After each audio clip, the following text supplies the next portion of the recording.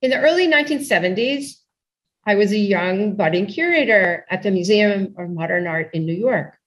I wanted to learn everything I could about art and technology. So my research actually started with the catalog for MoMA's provocative 1968 exhibition, The Machine as Seen at the End of the Mechanical Age. This show began with Leonardo da Vinci's drawing of a flying machine, and the show concluded with artwork created at Bell Labs.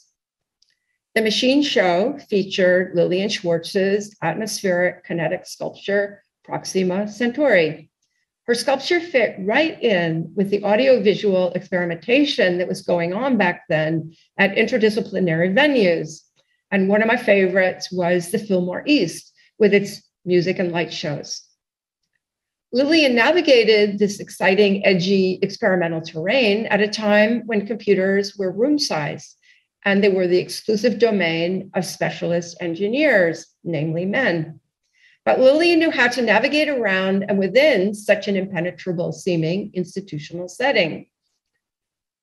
It was actually her sculpture, Proxima Centauri, that led to her entry into Bell Labs. If we fast forward a decade, in the mid-1980s, I jumped at the invitation to visit her studio over at Bell Labs.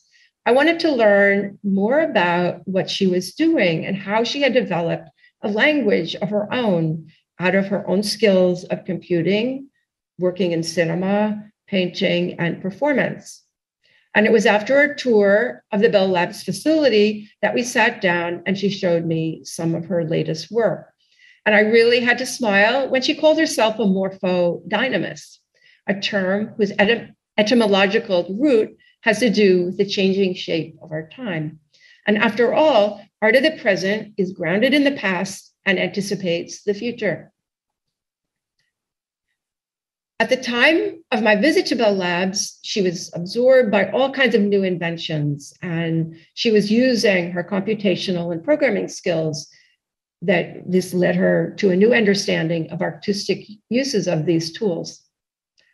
For most cutting-edge risk-taking art, it's elusive and very difficult to define.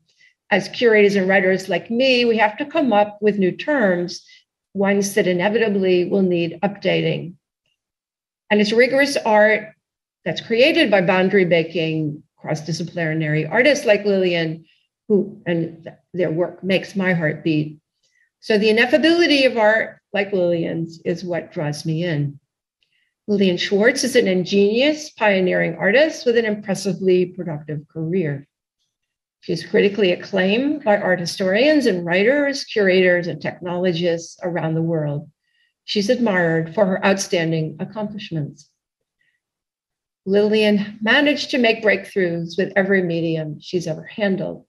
Having lived a creative life to its fullest, we are fortunate that she expanded our knowledge and our perceptions of the world. This venerable artist is most worthy of a Lifetime Achievement Award, and my hat is off to Lillian Schwartz.